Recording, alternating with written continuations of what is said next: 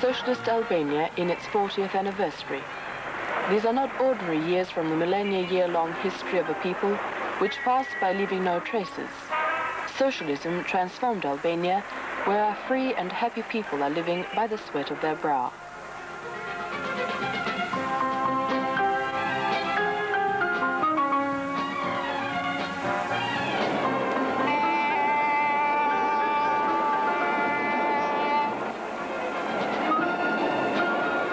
The last 4 decades make an epoch for the wonderful transformations they brought about in the life of these people.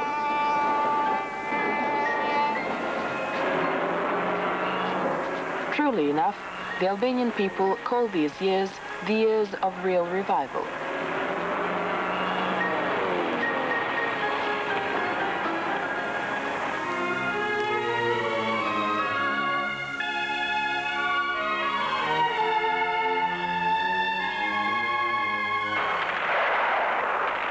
The new epoch in Albania dawned from the barrel of the gun.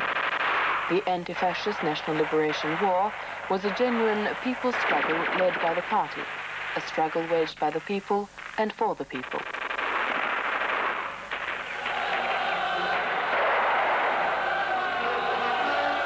It ended with the victory over the internal and external enemies.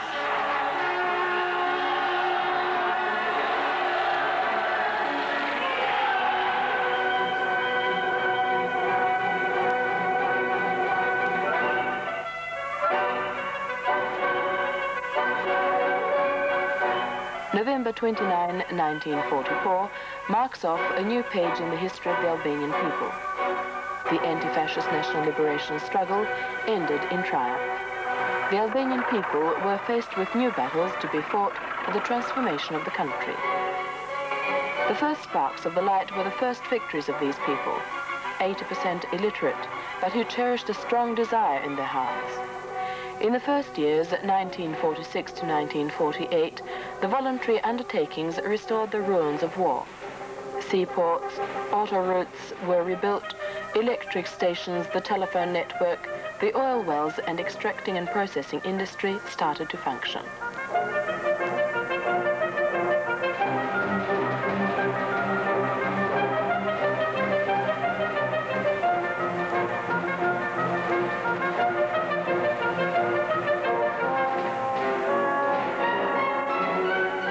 In 1947, the first railway line, Durrës-Peqin, 44 kilometers long, was built.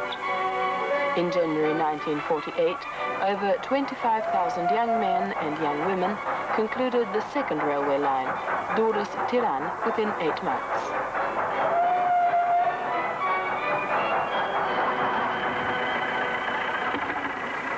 To this period belongs also the land reform, the first revolution in the socio-economic relations in the countryside, which ended throughout Albania on the 17th of November 1946. For the first time, the principle, the land belongs to those who till it, became a reality through this reform. Since the first years, the socialist sector emerged, which is made of the property of all the people administered by the state and the cooperativist property. Along with the increase of the number of farm workers, a new social category emerged, the cooperativist peasantry. From 1950 to 1955, illiteracy, this grave social evil inherited from the past, was done away with once and for all. 190,000 illiterates up to 40 years of age learned to read and write. Every step a battle. Every battle marked off a victory. Within a short period of time, the economy of the country was restored. Albania ushered on the road of 5-year plans. This was the starting point of the industrialization and electrification of the country. During the first 5-year plan, 1951 to 1955, Albania was transformed from a backward agricultural country into an agricultural industrial one. The country assumed an industrial physiognomy, priority being given to heavy industry.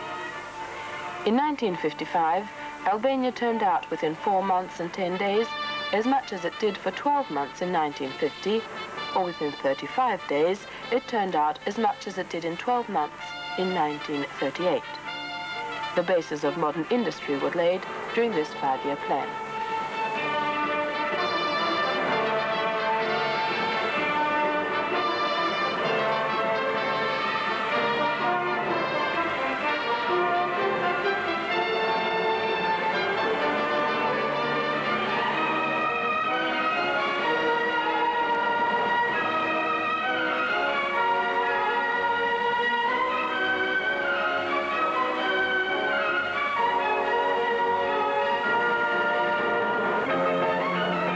collectivization of agriculture is a glorious page in the history of economic transformations.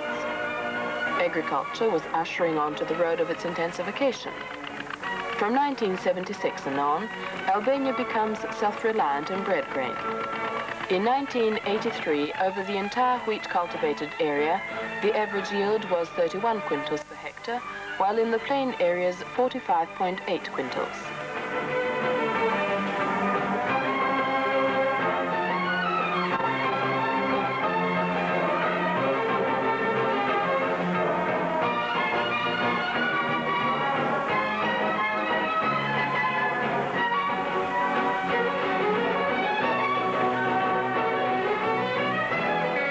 At present, the Albanian people are living and working for the complete construction of the socialist society. It is the deed of the working masses led by the party.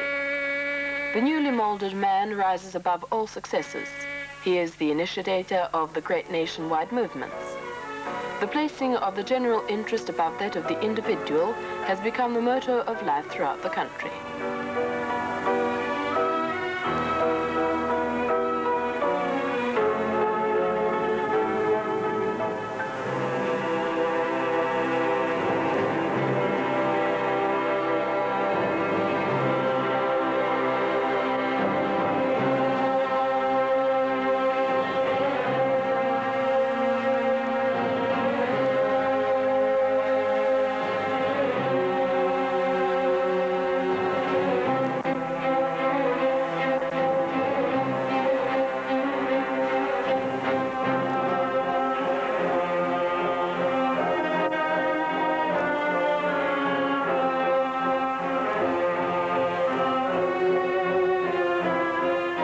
The socialist construction of the country is a bounteous source of initiatives and movements on a nation scale.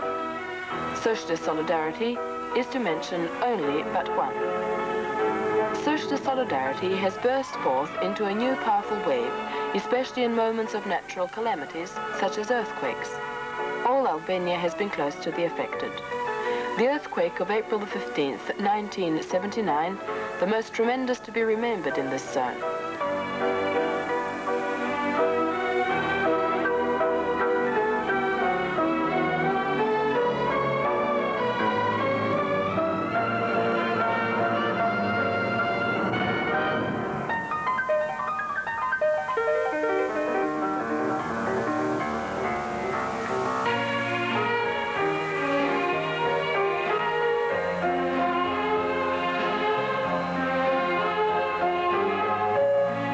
Within 5 months, a population of 100,000 inhabitants was rehoused, which is equal to the number of inhabitants of 2 big towns of Albania, Durrës and Vlora, taken together.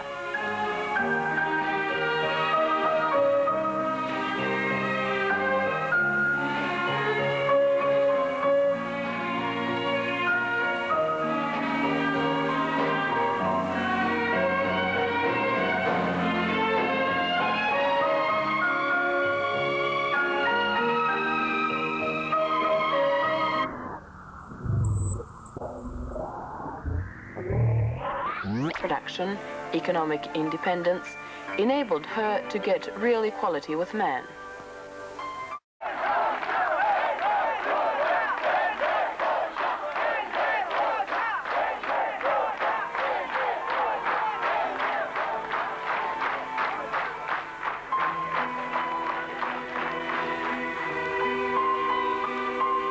Transformations in the field of education and culture made headway since the education reform in the first years of the reconstruction of the country.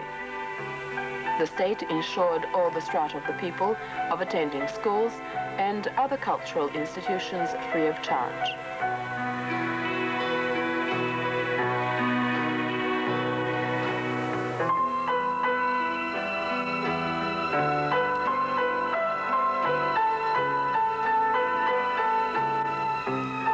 Before liberation, Albania was the only country in Europe without a university. Now it has a complete educational system. In September 1957, the State University of Tirana was founded. The University of Tirana trains specialists for 68 professions. The Academy of Sciences, founded in 1972, is the highest scientific institution of the country.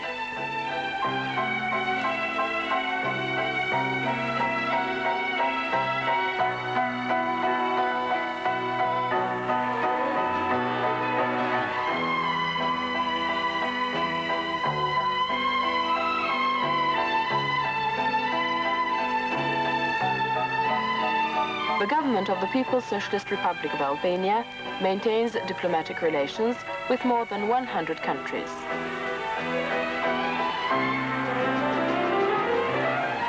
Culture, literature and arts have assumed a mass character in Albania. They are undergoing an all-round qualitative change. Our literature and arts are permeated by a sound national spirit.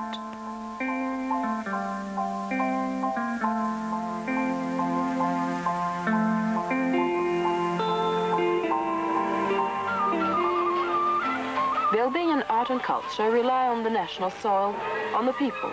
They have their soil.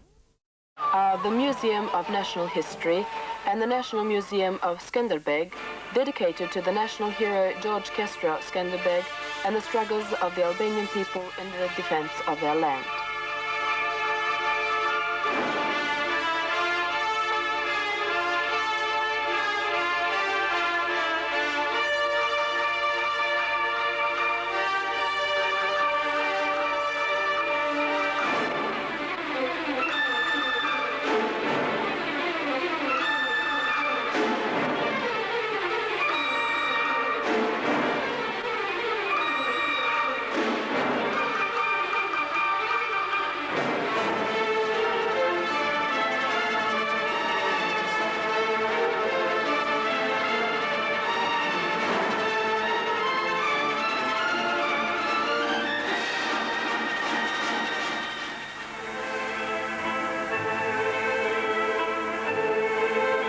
Today, Albania is a country where medical service is free of charge for all. A real revolution has been carried out in this field. The network of health institutions has been extended, and it has further improved along with other measures for the protection of the health of the people.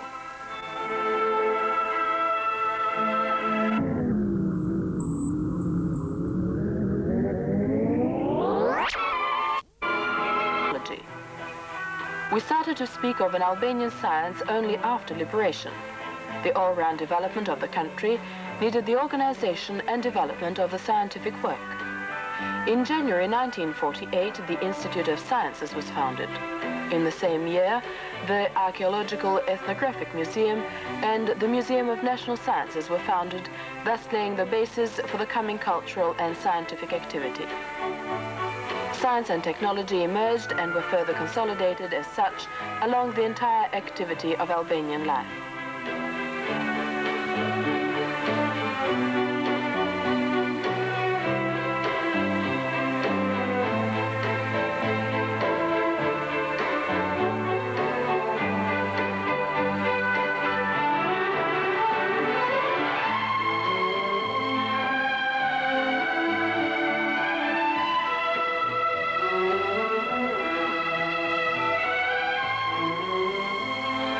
Electrification is the work of the years of socialist construction. At the beginning of the 50s, Albania had only 14 small electric power stations. 5 years later, its production increased fourfold. The construction of the hydropower station on Mat River marked the most important step towards the development of this industry. In the 60s, the first bases were laid for the unified electric power system, and the production of electricity increased 2.5 times as against 1955.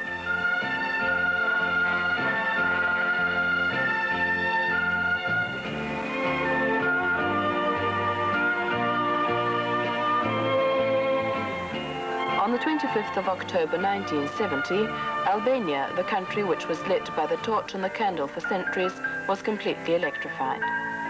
The leader of the Albanian people, Comrade Enver Hoxha, has said, "This was a brilliant and truly historic victory of our socialist order, another testimony to the ceaseless care of the party and the people's power for the all-round emancipation and development of our cooperativist peasantry. Since 1972, Albania has become an exporter of electric power. In 1982, as against 1960, the power industry increased its production about 18 times.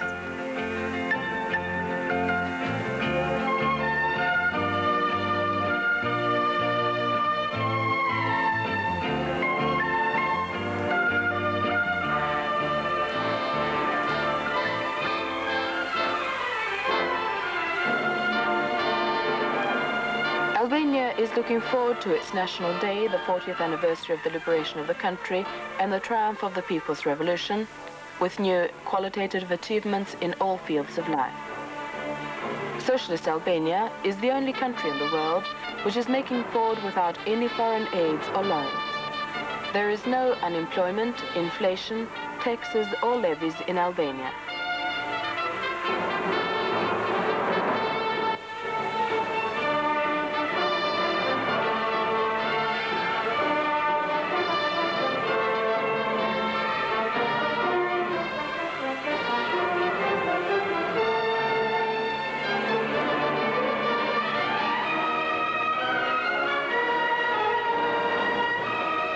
This is the steel of the party metallurgical combine.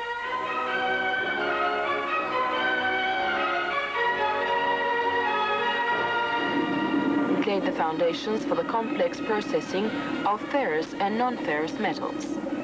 Steel production of Albanian brand gave a new impetus to the engineering industry and prepared the ground for the setting up of a new branch, the machine building industry, which is the heart of socialist industrialization.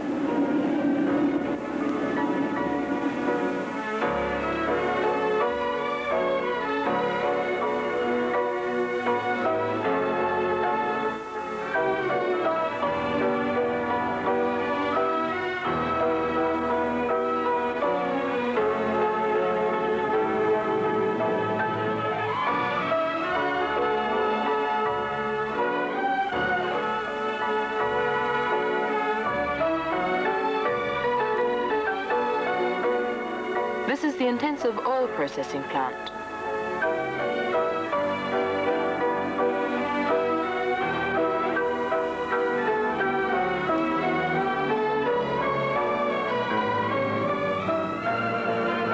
This plant enabled Albania to make an intensive and complicated chemical processing of oil on the basis of a modern technique.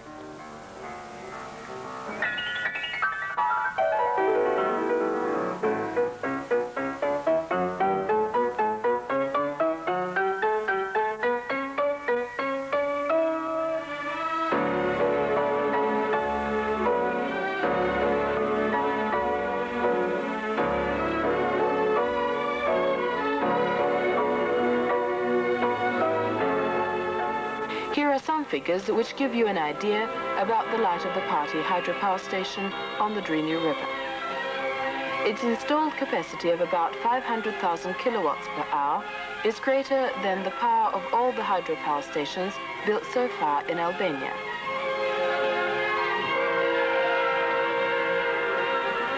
Its dam, 166 meters high and 400 meters long, makes it a hydropower station with the highest dam of its kind in Europe and one of the highest of its kind in the world.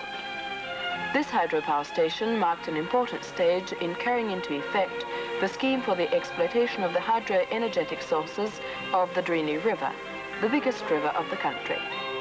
During this 5-year plan, 1981 to 1985, the Enver Hoxha hydropower station, now under construction, will be commissioned. This hydropower station, completely designed and built with our own forces, is considered of a world level.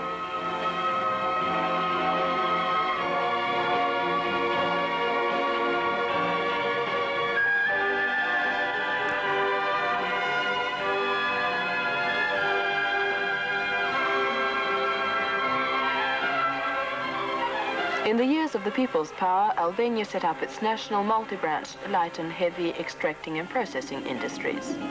In 1982, total industrial output grew 2.3 times as against 1970. In 1982, the national revenues were 44% as against 7% in 1950.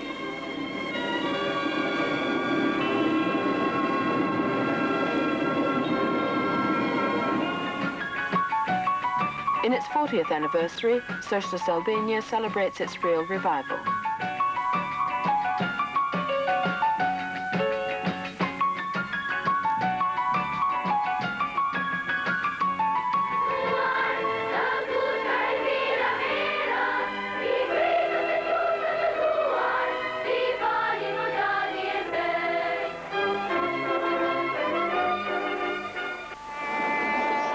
The balance sheet of the struggle, work and all-round achievements in this prosperous country is the deed and property of the new happy man.